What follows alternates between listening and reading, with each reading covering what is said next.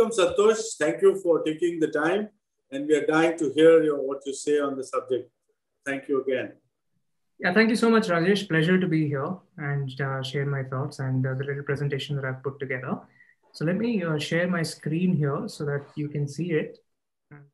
All right, I want to start. I mean, the theme that's been given to me today is raising environmental consciousness, as you could see on the cover slide here. So I want to start by really trying to understand what exactly we mean by that. I know some of these things we take for granted, but sometimes certain misconceptions linger. And also there are certain nuances that we need to be aware of. So this is the dictionary definition of consciousness, a person's awareness or perception of something. But to me, the key here is perception. And perception is not possible without experience, without experiencing something. Otherwise, you just have an imagination of it.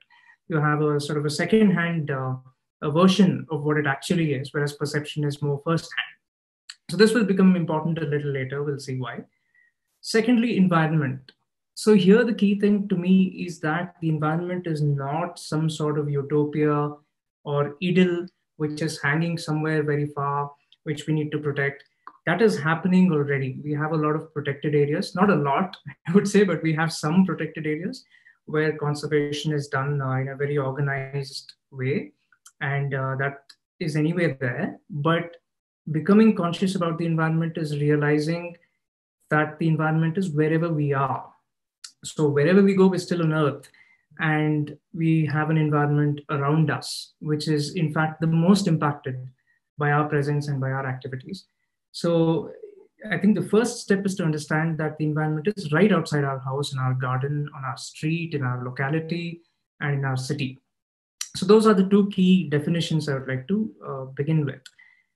And so this is an example of what I mean by environment. So this is the Jam Sahib statue right in the middle of a bustling city called Jamnagar.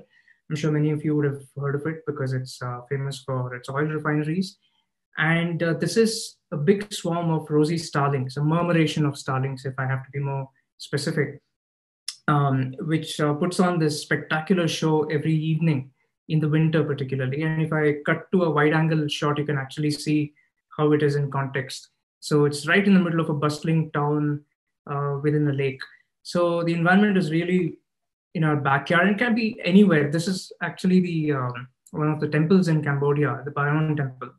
And you have a pair of macaques copulating right in front of the Buddha statue.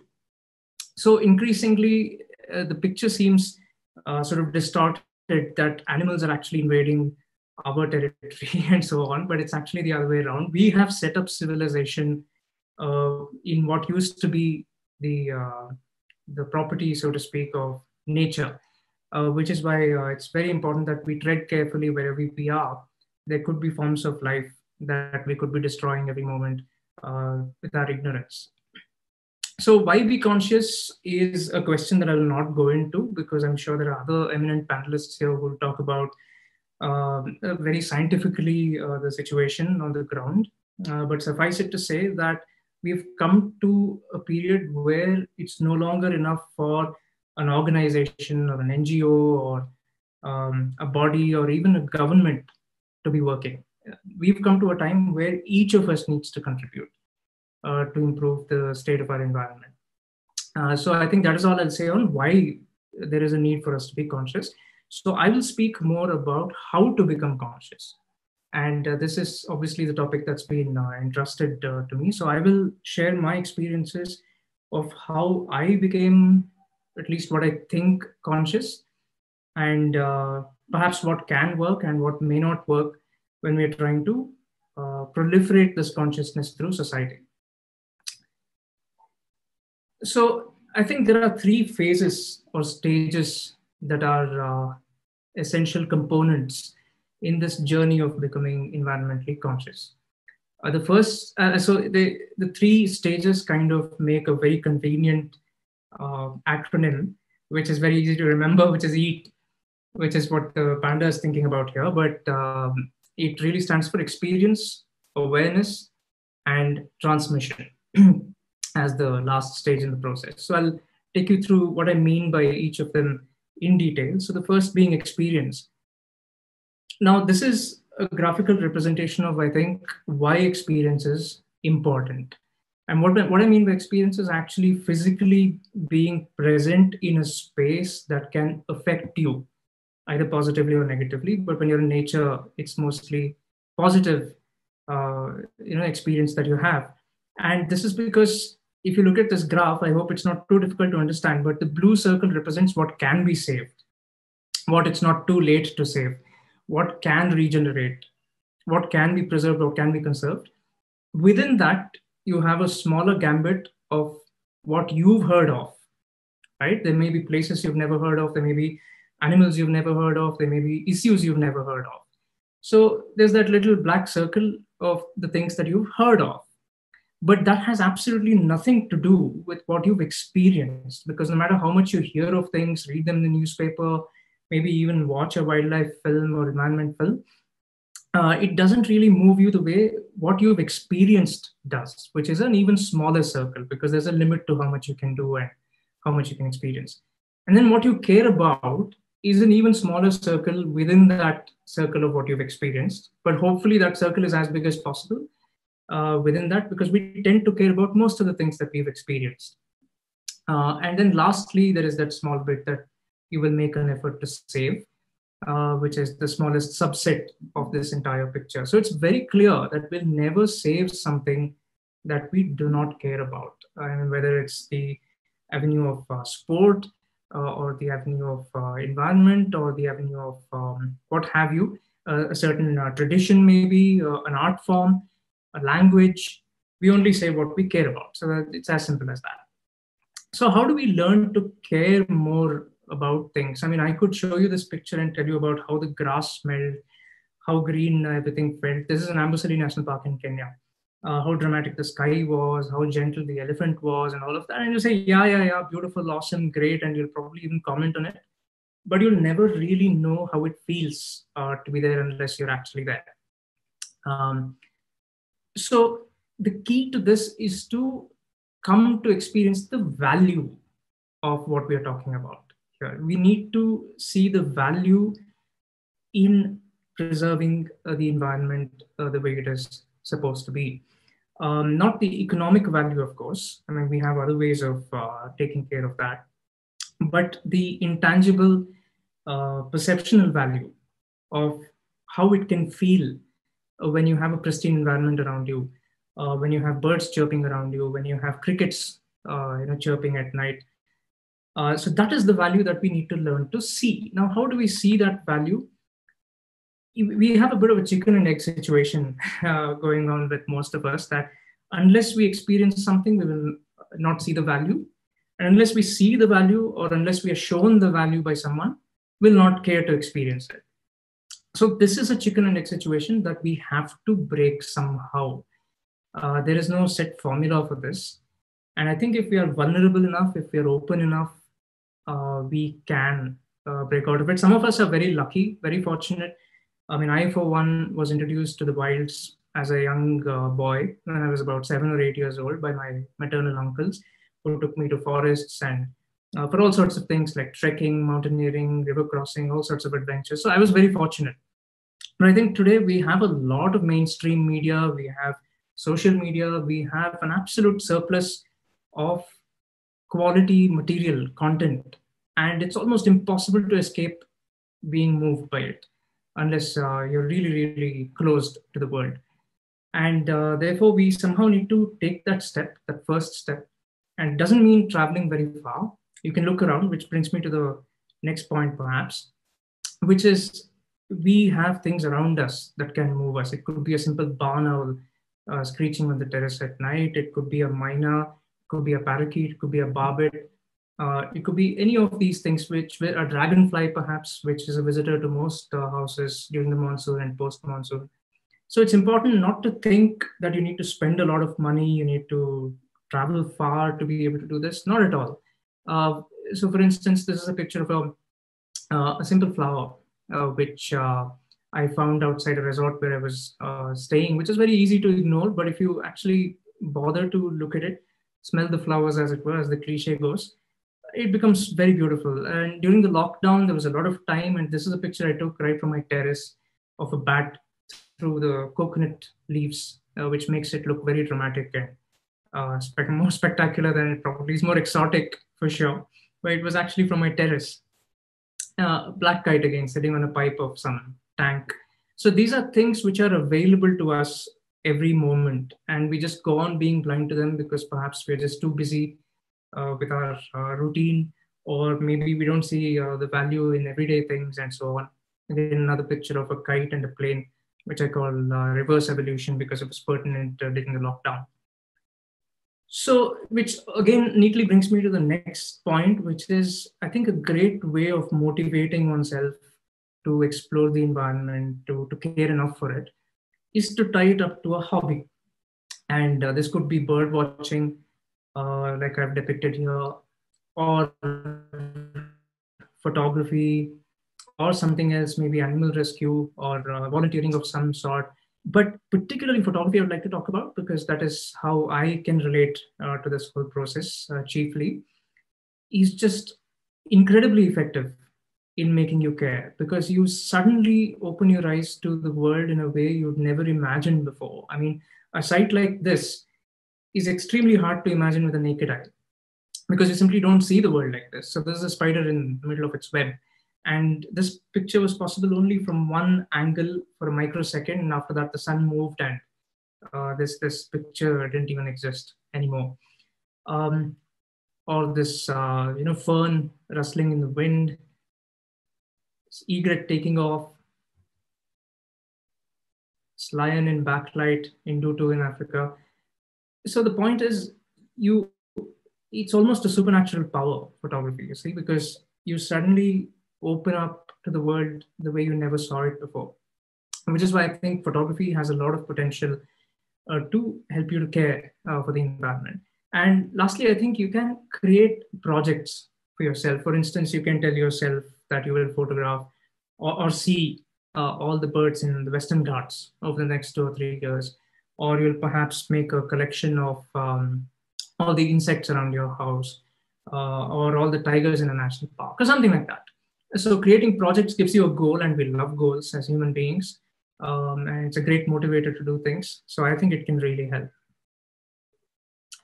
Okay, then the next step, once you've had the opportunity to experience all this and expose yourself to a little slice of a pristine environment, the next step is proceeding through it with awareness and not ignorance and not wantonness. So here, I think I would not lecture too much. I will just say 2 things, which is one, learn as much as possible about what you're trying to engage with, because that makes you more humble, that makes you more respectful, that makes you more connected to what you're doing. I mean, I see a lot of people visit national parks. There's this semi-fictional character that I've created called Thomas Travelmore. So Thomas Travelmore once went to Bandhavgarh, which is a tiger reserve. And there he was shown around. It's great for tigers. So he was shown around in a gypsy, and he was incredibly fortunate. Came across an ambush of 5 tigers sitting in one place on a kill. So like, fantastic. Then 2 minutes passed. And then he says, let's go from here. He tells the guide. The guide's like, why? I mean, there are 5 tigers here. Where do you want to go? And he says, no, you have to show me the lions. So this is the problem with visiting a place without really understanding anything about it. Bandhavgarh doesn't have any lions. And in fact, we don't have any national park where tigers and lions coexist in India. So it's important to learn a little bit about what you're doing so that you're more engaged with it. And then the next point, which is very, very important, is to behave like a guest and not a tourist. So what's the difference between a guest and a tourist? Just imagine you are a guest at your friend's place. Would you actually put your feet up and order things around? Would you say, oh, get me coffee, get me that, get me this, I'll do this, I'll do that, and throw things around and be messy? Of course not, right? Whereas if you're a tourist, that's exactly what you do. I mean, because you don't feel obliged to be mannerful or mindful of anybody or anything. So here's an illustration of some of the things that tourists tend to do, which we shouldn't, which we should,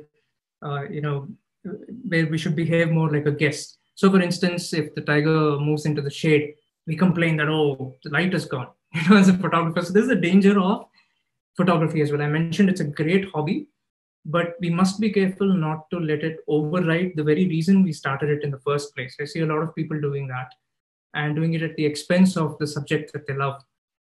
So that's something that we need to be careful about. Then hoping it does not rain so that tigers will come to the water, or trying to overtake a tiger to get pictures of it from the front. We see people doing that as well. In a gypsy, if you're following a tiger from behind, photographers are not happy that they're getting pictures from the back, so they try to overtake the tiger so that they can get pictures from the front. And the next thing you know, the tiger's obviously disturbed and gone. It doesn't even go to the water, which it wanted to, which is an absolute tragedy, right? We've denied it one of its basic requirements of water. So we have to be very careful to make sure that in this whole process of trying to enjoy the value of the environment, we don't prove to be a liability to it. So responsible enjoyment is basically what we need to do. Okay, then you have the last stage, which is transmission, which keeps the chain linked and keeps it going forward. So now that you have realized the value of it and you are enjoying it responsibly, it's time for you to transmit it to others so that they can do the same. And so the cycle chain continues. So how do you do this? I urge people to make it personal, in the sense, don't always try to show what's popular, or there's nothing wrong in showing what's popular, but if that doesn't mean anything to you personally, then that zing will be missing, that X factor will not be there. So whatever, even if what you like is cliched or very mainstream, like say tigers are your thing, that's what you love the most, there's absolutely nothing wrong with it, because that is how you relate to the ecology, to the environment, and therefore there's nothing wrong in showing tiger pictures. So be authentic and true to yourself is what I would say. For instance, I have a very strong connection with Africa, Kenya and Tanzania in particular, East Africa. So I am absolutely unabashed in sharing pictures of Africa, even though there might be more urgent concerns or things within my own country or my own state or my own city. The second thing that I would suggest is to tell stories, because that helps someone relate to what you're showing much more than otherwise. For instance, if you just posted a tiger picture, well, yeah, okay, it's a good picture, it's at eye level, whatever, and a nice background bokeh, etc. All the technical things are in place, great, well and good. But the moment you point out that this tiger has stripes on his forehead, which look like the word cat, C-A-T, suddenly you have an extra dimension to it. Suddenly you've turned the tiger into an individual, which a person can relate to. So no longer is it just a tiger, but it is that tiger with cat on its face. Of course, the other consequences or repercussions of anthropomorphizing animals is a different debate. I will not go into that. There are challenges with that as well. But essentially, we love stories. Human beings love stories. So stories help us relate to content much more than we would otherwise. So I think we should leverage the power of storytelling whenever we try to transmit this environmental consciousness that we've developed. I think it will come as a natural consequence. If you feel strongly enough about something, you will make an effort to share some information or some story behind what you experienced and what you witnessed and what is there in the picture, than just sharing it just like that. Lastly, don't be competitive is what I would say. This is unfortunately a fallout of the social media culture that we have, that we are always competing for likes, for views, for comments, and so on. It's a very natural human phenomenon, and I think the social media is a relatively new thing for us, for humans to deal with. So I'm sure we will adapt. But this is very damaging to the overall mission, that we're trying to achieve by putting the animals there at the forefront, the environment at the forefront, and not ourselves. The point is the beauty of the content that we're showing, and not that we are great to have shown it. So I think that will come naturally if we understand this one particular quote that I love from Sir David Attenborough, which is that, I mean, we say this in spirituality as well, right? A lot of philosophers say this, spiritualists say this, and it's great that a naturalist has said it as well, because this is the way of nature. The way of nature is to make sure that everybody does well, that everybody thrives. I mean, it's not because just because a lion or a tiger is killing a deer that tiger is superior and the deer is inferior. Or, all the deer are absolutely exterminated. That is obviously not the case at all. You take what is necessary for your survival.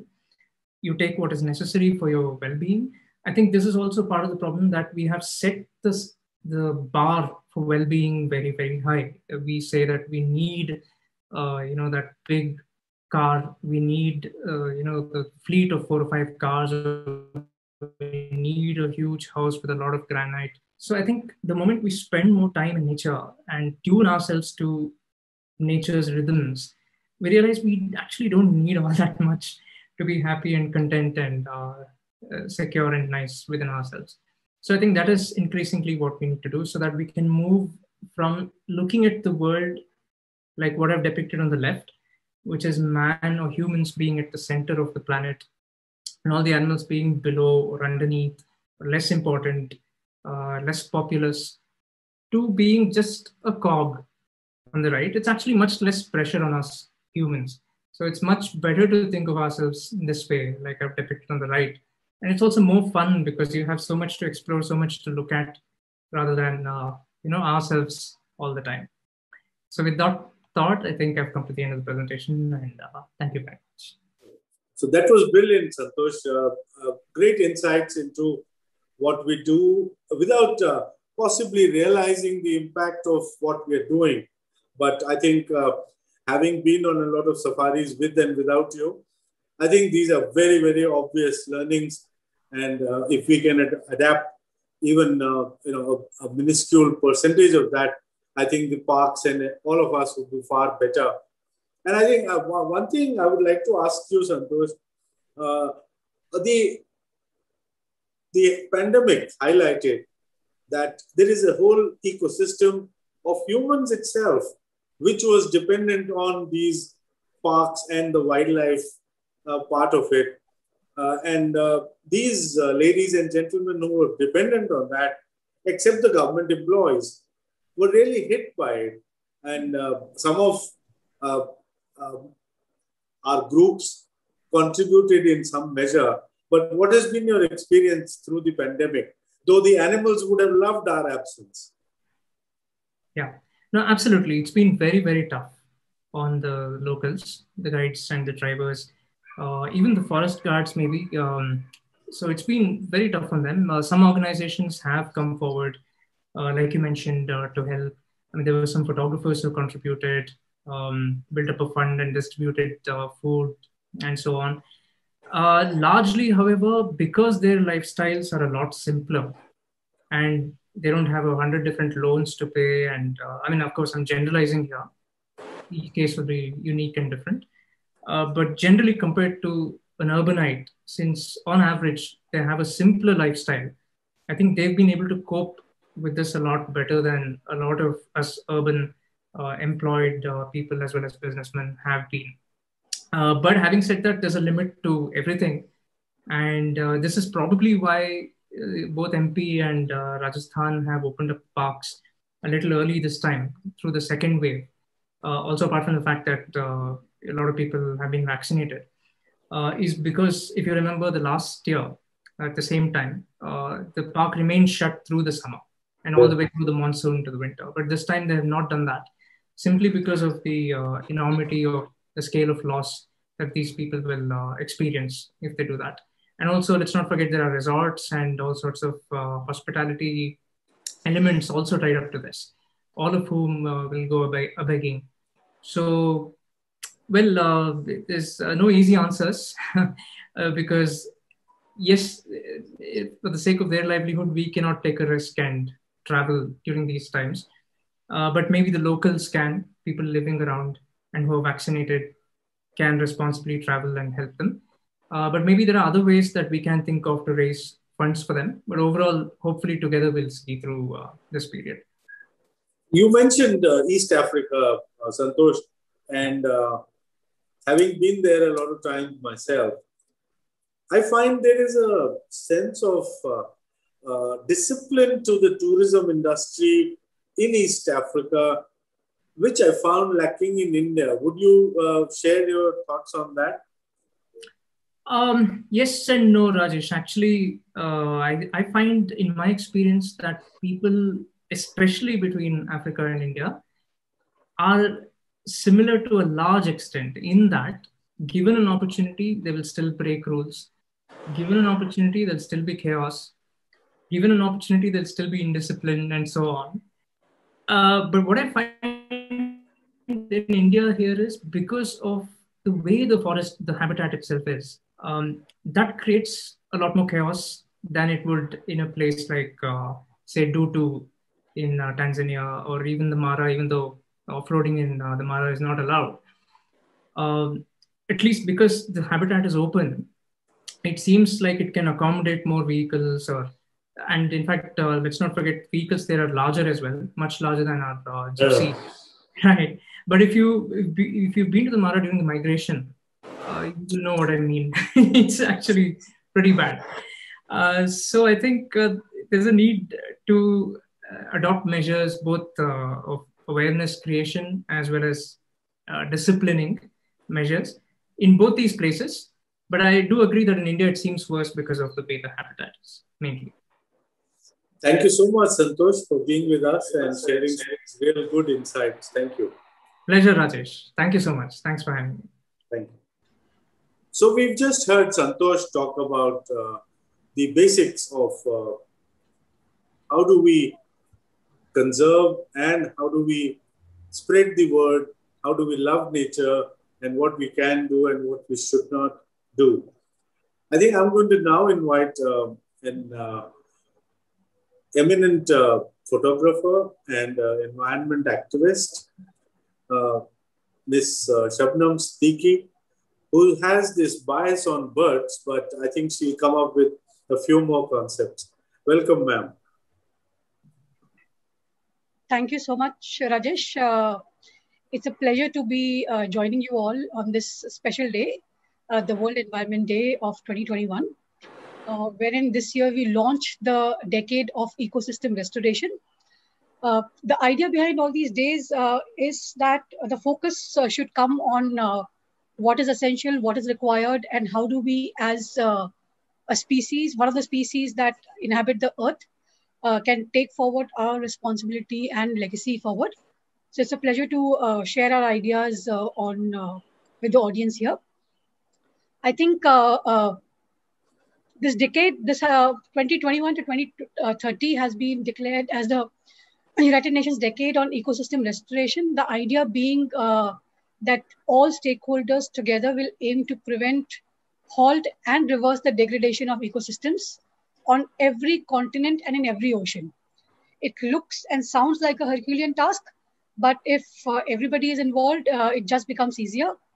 It can help to end poverty, combat climate change, and prevent mass extinction of species. And as I was mentioning, it will only work, it will only succeed if everybody plays their part. When we talk about ecosystems, especially nature, we take a lot of things for granted. We know the cost of a lot of things, but we don't know the value of most things. And this is very true in the case of ecosystems. Some statistics to share with the audience is that forests provide drinking water to 1/3 of the world's largest cities. And they also support amphibians, birds, mammal species to a large extent. At least 2 billion people depend on the agricultural sector for their livelihoods, particularly the poor and rural populations. Peatlands store nearly 30% of global soil carbon. These are statistics that come out of research, but for a regular citizen, especially in the cities of Mumbai and other places, we realize that street trees provide a direct reduction of temperature from 0.5 to 2 degrees in summer. So if you go from a street without trees to a street with trees, you imagine the cooling off. And especially in Bombay, Anybody who passes through the RA ecosystem realizes that the temperature both in summer and winters is different from the outside. So these are the kind of benefits, especially the city, street and urban atmosphere that 68 million people benefit from. And overall, the benefits for ecosystem restoration, as we're talking about, has a lot of benefits because for every dollar invested in restoration, at least $7 to $30 in returns for society can be expected.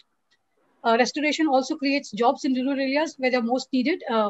This is something that even was hinted by the speaker earlier about, the French communities living on the fringes of the forest or forest dependent communities.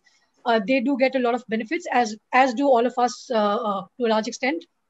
Some countries recently, because the pandemic has been a great realization as to the value of ecosystems, some countries have already invested in restoration as part of their strategies to bounce back from COVID-19. So the COVID recovery packages in many countries include ecosystem restorations.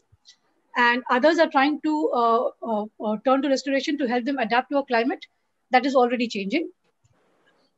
I here in this discussion represent the United Nations Global Compact.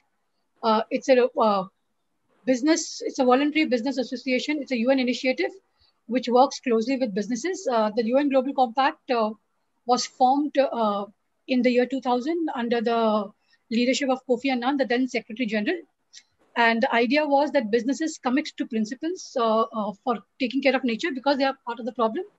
They needed to be a part of the solution. And the compact was around 4 issue areas: human rights, environment, labor, and anti-corruption. The 3 specific principles that directly relate to environment is principle 7, 8, and 9, which talks about how businesses should support a precautionary approach to environmental challenges.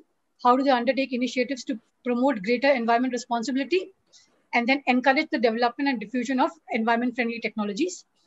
A couple of years ago, when the Sustainable Development Goals came into the picture, these principles resonated in SDG 13 that talks about climate action and SDG 15 that talks about life on land. And sitting at the intersection of the United Nations and the private sector, the Global Compact is uniquely positioned to advance corporate action on the SDGs. And we consider it both an honor and responsibility to work towards environmental restoration. What we have been doing in India is that to accelerate the progress, we are calling on corporate efforts to increase stewardship of natural resources, to implement innovative solutions and contribute to sustainable development. We realize that this is not one person's or one corporate's job. So we time and again give the call for collective action because ecosystem restoration will require collective action of all corporates, citizens, forest officials, individuals together. And especially a recently launched Race to Zero campaign we are part of, which talks about adopting responsible practices for a transition to net zero. At the India level, we are also looking at developing a strategic plan with businesses on board about India's contribution to global deliberations for reversing the structure of power relations.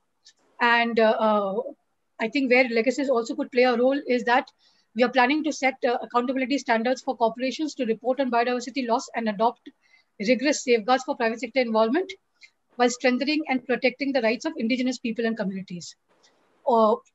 With this dual approach, we'll facilitate community-based biodiversity protecting solutions to flourish. The challenges that always come up in such kind of collective action is of choosing the right partners and periodically auditing through external agencies, prioritizing innovation in programs, identifying forest-dependent communities as beneficiaries, building on internal capacities and sessions for vendors. Funding resource generation is always a challenge because you might get anybody who's working in the space of ecosystem restoration realizes that resources are available in fits and starts. So sometimes there's an absence of long-term reliable funding. Many a times community-led initiatives do not get integrated into design. Sometimes there are investment into programs to appease political interest. And sometimes there is corporate impunity for social and environmental impacts. So transparency in fund management and external audits and accountability is crucial for this framework to go forward. What we did at the Global Compact was we had a series of stakeholder consultations across different cities to see how we should embark on this process. And some of the learnings from the consultation process was that collective action and multi-stakeholder partnerships is crucial. Active participation and involvement of CEOs of the leadership, and then working in silos that most companies do in environmental projects needs to be avoided as much as possible. We also realized that as of today, Western Ghats is one of the most important biodiversity hotspots in the country, and a lifeline for water, because water is a huge challenge in the coming decades. So we need to start working on it right away. Again, landscape approach is crucial for conservation because things cannot be solved in isolation. Corporate action has to be gradually shift from corporate backyards to ecologically sensitive zones. This is something that we discussed in a global event just last week, and there was unanimous agreement to this kind of corporate action. Again, communities need to be involved for conservation because they have the early buy-in from communities ensures the sustainability of any kind of restoration projects. Businesses can and should make a commitment for 2030 for protecting and restoring natural habitats. And now this ties in beautifully with the UN Decade of Economic Restoration. Some other learnings were that financial sanctioning of forests needs to increase manifold, because forests contribute 2.37% to GDP. Well, in the budget allocation, they only stand at 0.5%. Specific legislations for biodiversity are needed because states don't have laws, and the biodiversity registers in most states are not updated. The CSR funds in forests and villages is too little and too late. So they're it's drop in the ocean, but there can be much more impact if planned well. Forest revenue does not reach the communities except for one or two states whose forests are much more organized. And then also corporates need to shift from CSR to sustainability, because they have to move from doing no harm to doing more good, and that is going beyond CSR. So core biodiversity conservation and company policies is crucial, and that we're requesting company to reinvent their strategies. Sal trees came up as a need of attention because 22 of the from 22 out of the 29 states. Some thematic areas that we had explored was what were the issue areas that we could work at, and if you can see the largest pillars was about ecosystem-based adaptation and ecosystem-based conservation, which is what this decade is also talking about. And some geographies in India that we looked at that we can start this work was Gujarat, Jharkhand, Odisha, Chhattisgarh, Maharashtra, Madhya Pradesh, Uttarakhand, Uttar Pradesh, Tamil Nadu, and Karnataka. And finally, what I would like to say is that for any kind of new things that we begin and plan and implement, there's a big need to reimagine, recreate, and restore. This is the specific moment. We cannot turn back in time, but we can definitely grow trees, green our cities, rewild our gardens, change our diets, and clean up rivers and coasts. We believe that we are the generation that can make peace with nature, and we should. However, we should not let the challenge be so daunting that we get anxious, but let's get active. And what requires in terms of action is not to be timid, but to be bold in our practices. So that is it from my side for now. Thank you so much. Thank you, Shabnamji. Very great piece of advice and nice thoughts for us to think about. I guess this present generation is far more aware, and I think listening at least, if not acting as much. But I'm sure action will follow the listening that has happened in the last 10, 15 years.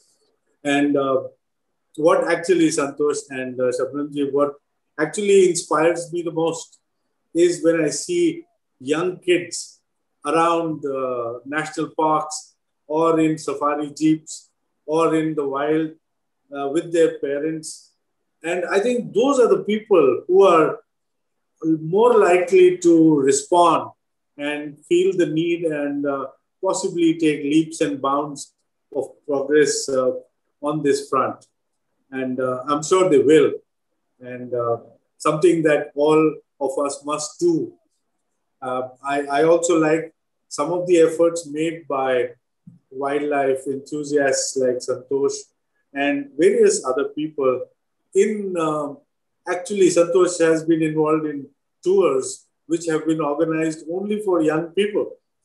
The young people with small little cameras, points and shoots and others, going out into the wild and interacting with people like Santosh and other people. And you see sometimes even I'm sure Santosh, would you like to come in on that and give us some insight, because that is, I think, one of the most heartening spaces here. Yes, absolutely, Rajesh. In fact, we talk about catching them young and all of that. But honestly, children are naturally curious, inquisitive, and interested in everything. And somewhere, obviously, they lose that because they get caught up in this typical urban, hang up of just technological devices and virtual everything and so on. So it's a great, I have really enjoyed those opportunities to bring them back to where their natural habitat is, psychologically speaking, and see them go. And they're absolutely, they really enjoy themselves. And they also infect the adults with their enthusiasm.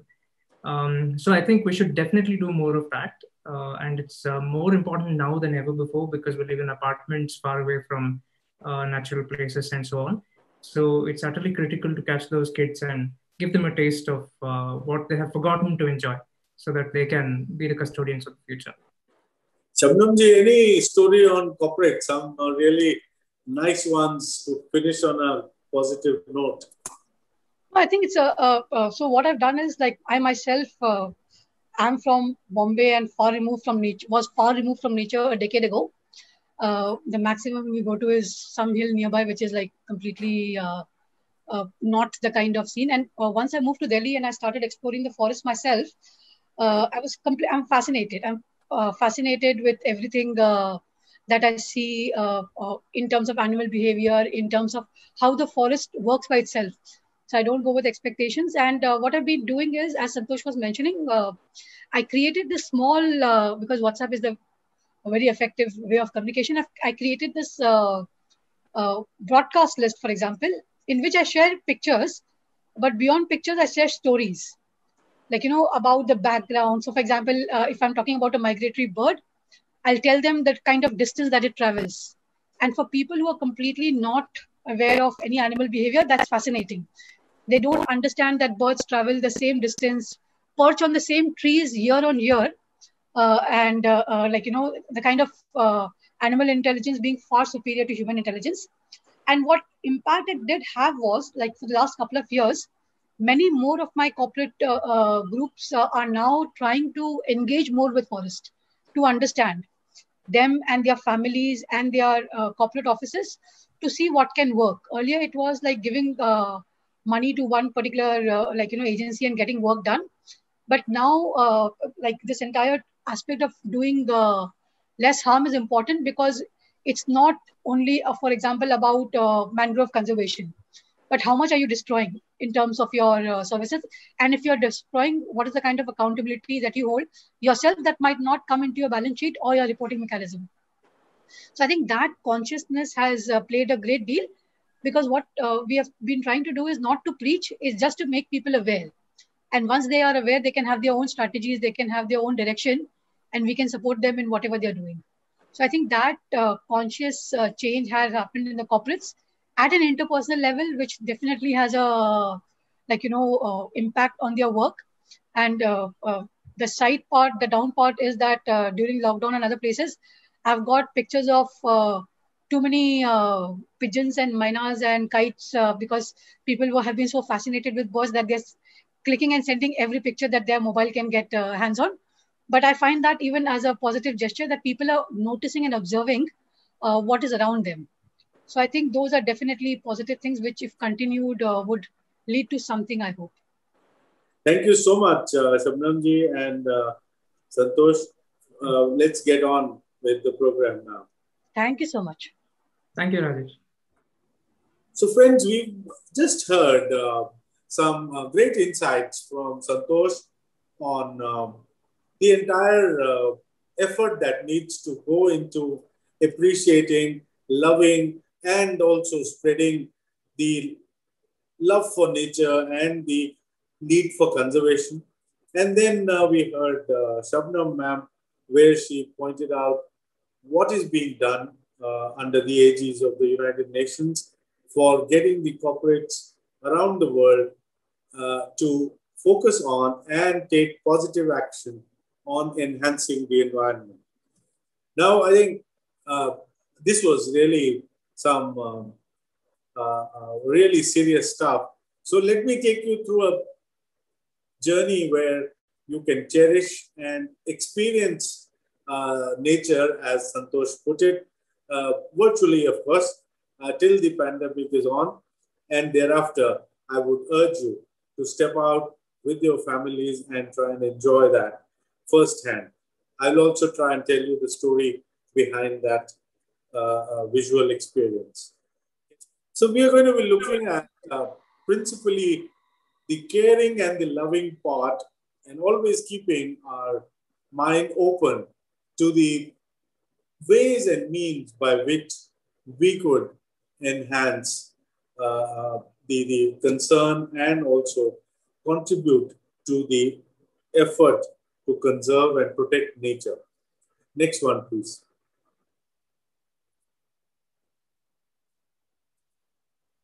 So here you see a tigress who's about to cross the Ram Ganga at Corbett National Park in Uttarakhand, India.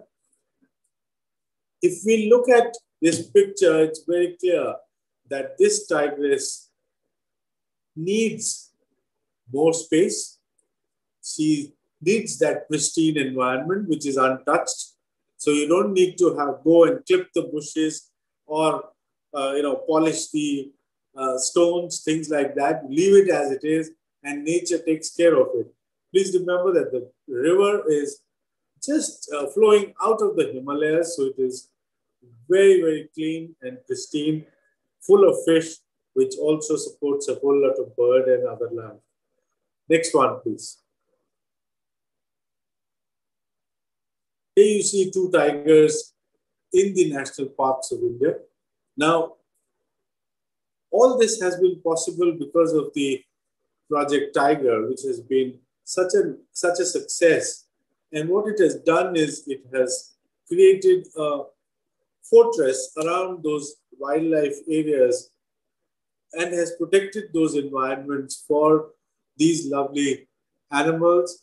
And not only them, there are thousands of other species which continue to live and thrive in these forests. Let's always remember that it is not only one animal which is making that park. It is those thousands of others, because it's a full ecosystem, right from the smallest of insects to the most exotic bird, to the water life of fish and other creatures, and the other animals such as the antelope, the pachyderms, as well as the tigers and other predators like leopards, and everyone thrives there.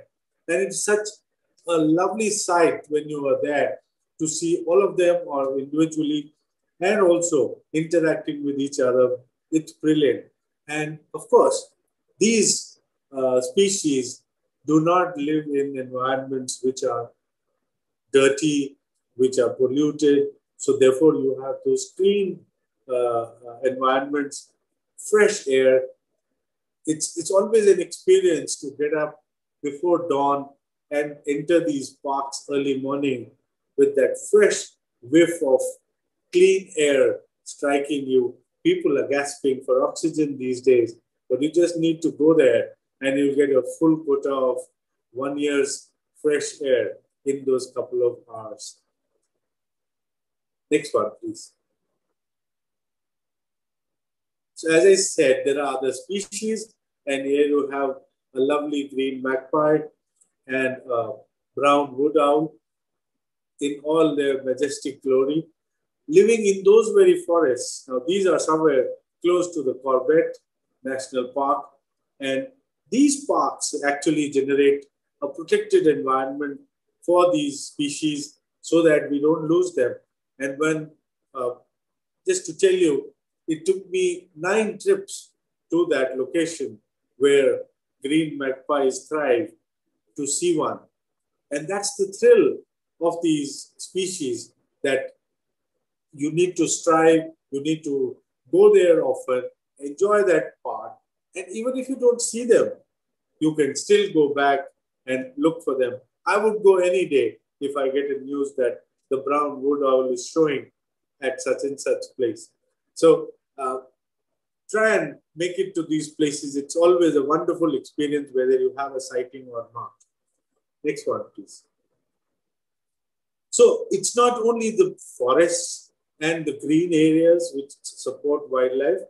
Now here is a brown-headed gull soaring in the Ladakh Valley. Ladakh, as you know, is a desert with very less vegetation growing. Vegetation grows only around the rivers and the rivulets. But these birds have their own way of finding food, as a whole lot of insect and other life thrives there. So she's soaring over the Bangong Lake, which was in the news recently for all the wrong reasons. But it's a fantastic ecosystem, sharing banks with both India and China. And it is a lovely place to visit in the summertime. Next one, please. So these are 2 raptors, as we call them, 2 falcons from the western desert of India, primarily Gujarat and Rajasthan, where I saw them. So the one on the left is the peregrine falcon, which is found mostly all around the world, with a little bit of change in the morph here and there. And the one on the right with its wings up is the red-necked falcon. Both these falcons thrive in India and visit India during the winters mostly, and can be viewed when you go to those parts. Who would have imagined that in a desert you would find such lovely birds? Next one, please. Now, these are 2 trogons from different parts of the country. One on the left, bright red chest with a white stripe, is the Malabar trogon, which is found on the western coast of India, right from southern Maharashtra till Kerala, and somewhere in between as well in the Nilgiris. And a beautiful Malabar trogon, very quiet, both of them. The habits are similar.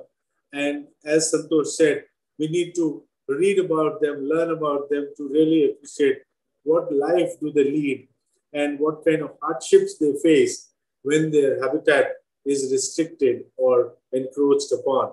It's nice to build lovely hotels and villas in the hills and in the forests, but what it does is it disturbs their environment, and therefore both these species are contracting in the places in which you find them, and in numbers they are dwindling. The one on the right is a really threatened species called the Ward's trogon. This is a male, so he lives primarily in Arunachal Pradesh, in the upper reaches of Arunachal Pradesh, and very, very shy bird and quite rare to sight. So we were lucky when we were driving up the Mishmi Hills one morning, and we heard the call on the roadside where we had stopped, and we were very fortunate that this gentleman came up and showed himself to us for some brief moments, maybe about half a minute, and then flew away to his other duties of the day. But his habitat too has shrunk quite considerably, and that's a sad part, that if we continue to ravage the environment or encroach upon these pristine forests, these species could actually disappear, as some of them have. Next one, please. These are two more birds. The left one is the yellow-browed fulveta, and the one on the right, on the twin branch, is the golden babbler. Both of them very shy, very tiny, hardly about 3 inches long, both of them. And you have to wait. And for both of them, we had to wait nearly an hour each for them to come out. While you can hear them very regularly in the bushes and even on roadside, but they don't show up very often. And so you have to wait patiently, quietly, and so that they gain the confidence to come and show up. But it's such a exhilarating experience that you really keep it in your heart for all times to come. And thanks to photography, you can actually capture that moment and share it with others. But I think birders also need to be responsible. As Santosh said, think about the subject as well. Do not disturb the subject and do not leave a scar either on the space or on the subject. The next one, please. Now, we shift to East Africa, and that's the place where these animals thrive. These are photos. The one of the tigress on the tree is from Ndutu at Tanzania.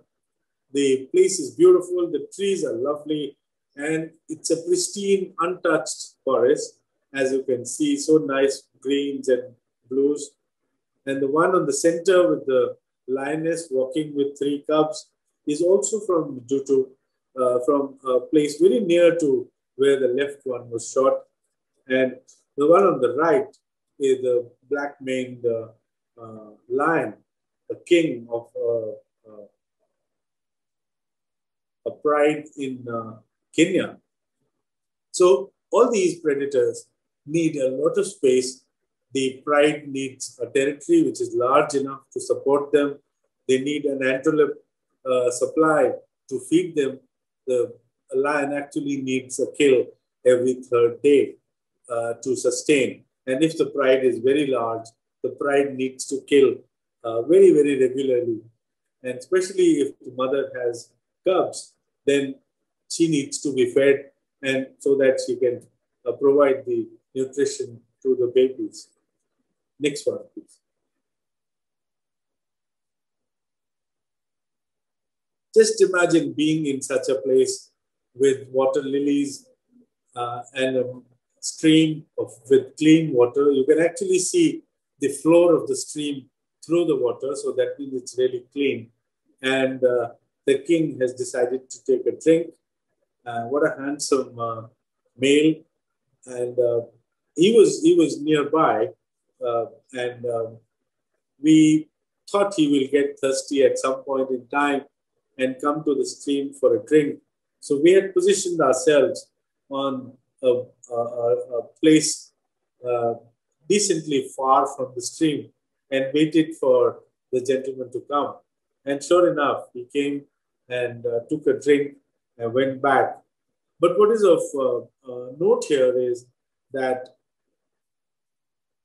these tourists must be kept a little distance away from these animals, because in their desire to take a better shot or a close-up, the vehicles could go far closer and disturb the animals, and that is what is not desirable at all. And it's best that we, curb our instincts to go and be close to the animals, because really they must be left to lead their own lives the way they do, and without, interrupting or disturbing their normal lifestyle. Next one, please. So here we were at Serengeti, the endless plains with short grass in Tanzania, which is dotted by these large rocks, which are called kopis. And there, most of the time, you could find the lions and their prides going on top of the kopis. Here is a lioness with her daughter who is yawning behind her on top of the kopi, looking at a gathering storm. I don't know whether she had seen the movie Lion King, but she's giving the same pose. And the storm was there, and we were with this family. Oh, there's another son, young fellow behind them. Now, we were with the family for nearly 4 hours, from the afternoon till late in the evening. And all day long, it was sunny, hot, and sweaty. But then the clouds started appearing, and this is when the storm starts appearing. And the next frame is where the storm strikes. The next one, please.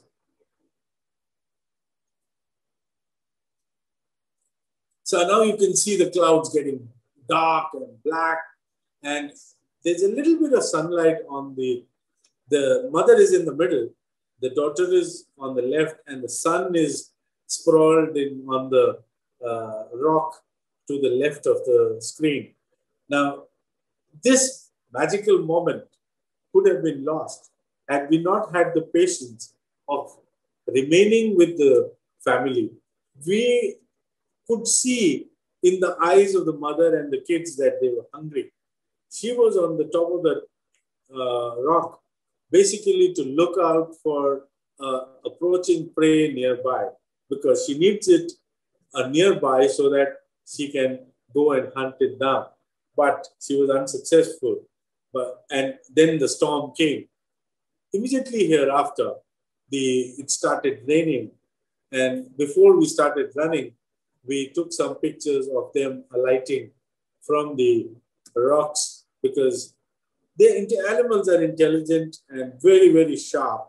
The moment it started raining, they knew that the rocks would get slippery and dangerous for them to be on top. So they immediately came down and vanished into the bush.